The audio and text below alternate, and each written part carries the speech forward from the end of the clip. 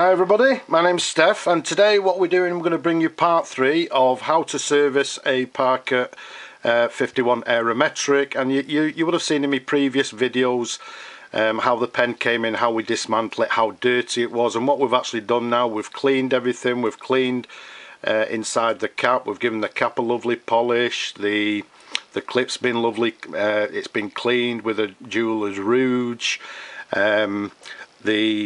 the sack with a sack protector, we've actually soaked inside with water overnight and flushed it loads of occasions, and that's nice and clean. The feed with the feeder tube has been cleaned. As you can see, the end there, we've actually polished that as well, so it looks lovely and presentable once it's all together. Incidentally, if you're doing this as well, there's actually a little ink channel to the top there. Make sure that's clean as well. Okay, actually, just while we're on this, the feed and the feeder tube, and occasionally what you'll find is that this particular tube is actually clogged up with dried ink. So what you actually need to do is actually soak all this in water, and then what you can get is, what we've got here is this particular wire. This is actually a guitar string. Don't ask me which one it is, or note, or whatever. And when you actually soak this, what you need to do is get the wire. I don't know if you can actually see that. Again, I'm doing it over the camera, so just bear with me a second. There we go. So what you can actually do, once you've soaked it, just prod it on numerous occasions with this wire, and eventually what you'll find is that you'll dislodge and you'll actually clean this whole tube out. So if on occasions you'll find that you will get tubes that are totally clogged, make sure they're clean as well.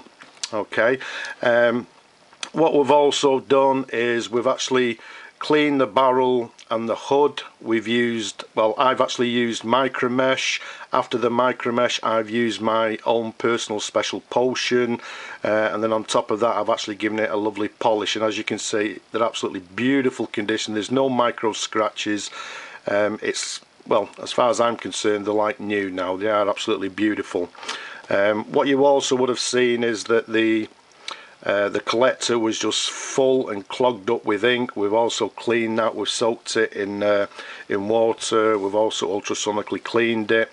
The nib there, we've also cleaned that. We've given it a lovely little polish as well, so that's lovely and clean as well. So basically we're all ready to go. So let's get on with it. And what we'll do first of all, let's put the let's just, oops a daisy, let's just move things out of the way a little bit. And what we'll do first of all is let's place the clip back on, put the retaining screw in, and then put the jewel on top. What you'll find, ladies and gentlemen, to the top of the to the cap there, you'll find there's one little section.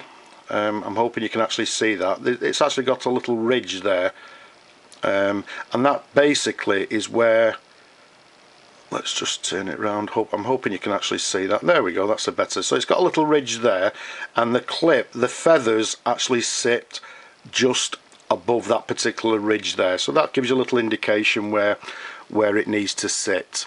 Okay, so what I tend to do, first of all, I get a little piece of dowel, because inside here we've got a inner cap which tends to move. So I insert the dowel into the cap like so. Again, let's just check where that particular little ridge is, as we was talking earlier. So there it is there. So we'll just try and hold that in place for the time being, and then what we need to do, it's a little bit fiddly, ladies and gentlemen, but once you've got it, there we go. I think we've got it first time there. Well, that's very nice. They don't normally go that easy, ladies and gentlemen, but the easier the better. So there it goes. So just hand tighten it as far as you can go with your finger, and then what you need to do then is get a little screwdriver and just, there we go, let me find it, just give it a little couple of turns. I like to press it down on the dowel so that I've got a little bit of control on it, but obviously you can't see that, so just bear with me, ladies and gentlemen. So I think that's going there. Yeah, that's absolutely lovely. That's done the trick. So there we have it, ladies and gentlemen. So what we've done, we've put the clip on, we've screwed in the retaining nut to the top there, and also what we've done, let's just check, because sometimes if you don't get that right, there'll actually be a gap at the top there. So always make sure that the feathers there actually sit right over that particular ridge that we actually showed you. Okay, so what we need to do now is just simply screw in the jewel, and as you can see, we've got a lovely green jewel here. I've also given this a polish as well, because there was just slight crazing to the jewel, but we've actually we've managed to polish it and it's come up absolutely lovely. So what we'll do now is just simply present it to the retaining screw and then just simply screw it in. Make sure it's not cross. Oh, there we go, it's a slight angle, we don't want that. So there we go, that's better. So just keep your finger on it and just screw the cap on like so, and then just simply screw it as far as, well, as far as it'll go with your finger, and that's quite adequate. And then what I like to do then, just bear with me ladies and gentlemen, I've not come prepared, I'm going to have to move all this to one side, is use this particular pad that we use to remove it. And what I simply do is give it 1, 2 quick turns like so. As I say, that particular pad you would have seen in the first video, it's nice and sticky, so it's great for putting these jewels back in. So there we have it, ladies and gentlemen. How simple was that? Okay, as you can see, the cap's in absolutely beautiful condition. So what we'll do, we'll pop the cap to one side, and what we need to do now is let's put all the rest of it together. First of all, what we need to do is get the nib, insert the feed into the nib like so, and again what I'm going to be doing is looking over the camera, so I'm hoping you can see this as I'm doing it. So I need to realign it up like so. That looks okay, but I can't quite see. There we go, that's a bit better. And then what we need to do is insert the feed and the nib into the collector here, and what we need to do is insert it so that the holes to the top of the nib are actually in line with that wide channel there. So what we do, we just simply present it inside like so, just give it a check to the top. Okay, and if I can just show you there, you can hopefully see, says he, that hopefully it aligns with the channel on the top. There's 2 channels, one's actually a wider one than the other one, so just align the hole to the top with the wide channel to the top. Just double check here, that looks fine, and at this point what we need to do is press the nib as far down as it'll go. Now what I'm doing here, ladies and gentlemen, if I can find my loop here, to just bear with me while I double check it. That just needs slight adjustment, but I can do that hopefully. There we go, that's fine. Okay, just needed a slight adjustment. The feed was just off center, but there we have it. So what we've done, we've installed the nib, sorry, the feed inside the nib, and then held onto both of them and installed the feed and the nib into the collector there, and again push it down as far as it'll go, and there's actually a little ridge inside that it will actually sit against. Now what we need to do is pop this now into the sack protector, or the feed if you like there, but before we do that, what we do is actually screw the hood onto the feed here. Well, not the feed, the Aerometric feeder if you like, onto the thread here. I don't know if you've noticed as well, there's actually a small rubber washer to the bottom there. That obviously gives it an extra seal once it's all placed onto, well, once it's all put back together. But what we do here is just simply, we screw this on first of all, and screw it home tight. So it's tight as, just again bear with me because I like to check with my loop, that's why it's a little bit difficult working behind the camera. Now at this point, ladies and gentlemen, because we've got to try and align the nib inside here, the the trick of the trade, if you like, is to get your thumb and get your thumb so it aligns with the top of the hood there to the point. Okay, so I'm hoping you can see that, and keep your thumb there and unscrew the hood. Now get the feed, the collector, etc., and align.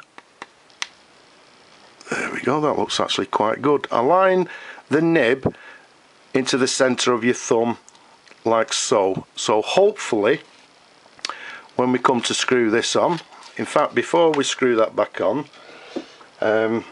what I will do, I get my little bottle of shellac. Okay, and you don't need a lot, just a little touch onto the thread.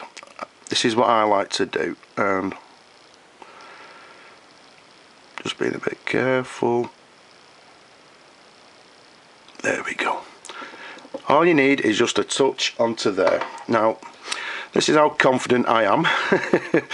Now if this comes out rubbish, so what we do now, we screw the hood back on, and if we've done it correctly we should be able to align it with the nib. Okay, now if you just bear with me a second. Okay, that just needs a fraction of a turn, and that is looking excellent. So that was a damn good guess. So what we've done, we've screwed the hood onto the Aerometric feeder. We've adjusted it slightly, and I'm hoping you can see that the whole, if you like, the point of the hood is literally just over the tip of the nib. Okay, let's try and show you different angles. So that's basically how we make sure it's all aligned. Okay, so I'm hoping you can see that, and it's quite clear. And if we turn it round, I'm hoping again you can, there we go, you can see that the nib inside is all aligned as well. Okay, so I'm more than happy with that. And basically that's it, ladies and gentlemen. How easy was that? Now all we do is screw the hood onto the barrel, and then, ladies and gentlemen, put the cap onto the barrel, and there we go, ladies and gentlemen. That is how easy it is to assemble a Parker 51.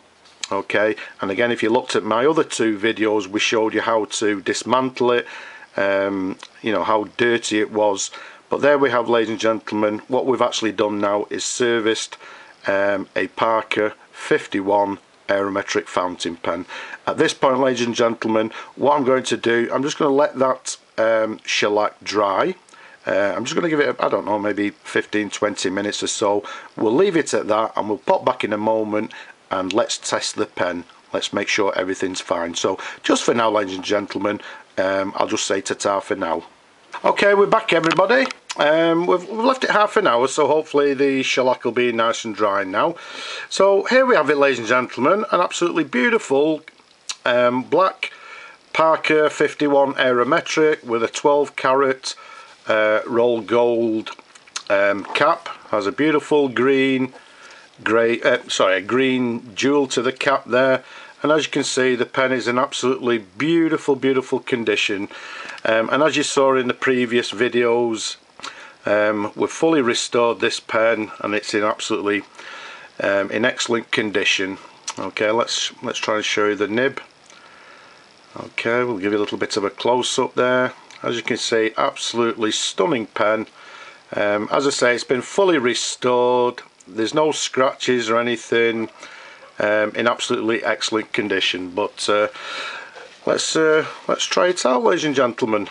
Let's make sure everything's working. Let's take the barrel and put it to one side. Let's bring in some ink, and obviously, well, I say obviously, presumably you all know how to fill it, just simply by pressing the bar here.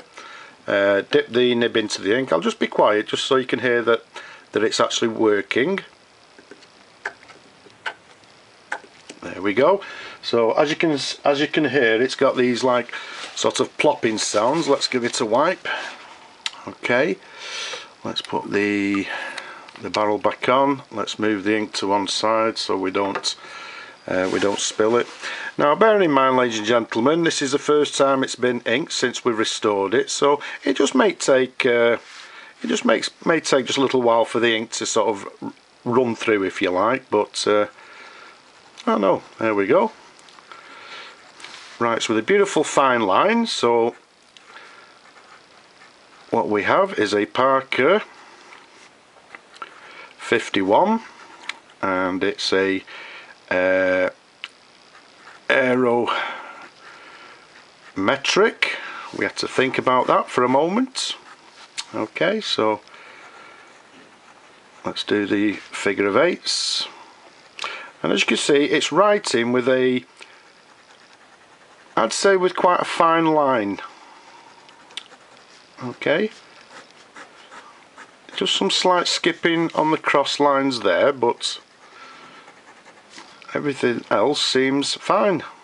Okay, so and as always, well, not as always, but this particular pen will be for sale. I'll be parting company with it, so keep watching. It might be on that well-known site that we know. Well, yes, it will be. It'll be on that well-known site. So there we have it, ladies and gentlemen. It writes with a lovely fine line, and as you saw with all my previous the two previous videos, with this one, it's been fully restored, and the pen, in my opinion, is in absolutely excellent condition. As you can see, beautiful gloss to it. Well, there's nothing I can say as far as I'm concerned. There's absolutely no issues I can find on the pen. Beautiful, beautiful example of this Parker 51. So if you want to be the lucky owners of this particular pen, then keep watching out for it, because it'll be out there for sale on that special, well, not that special, but on that auction site. So if you want to be the lucky owner, keep watching and go and buy it. But for now, ladies and gentlemen, I hope you've enjoyed the videos, how we've actually shown you how we've actually dismantled it, how we've serviced it, cleaned it, and hopefully you've learned something from it. Go to my other videos on YouTube, leave some comments, don't be shy, and for now, ladies and gentlemen, I'm just going to say bye for now.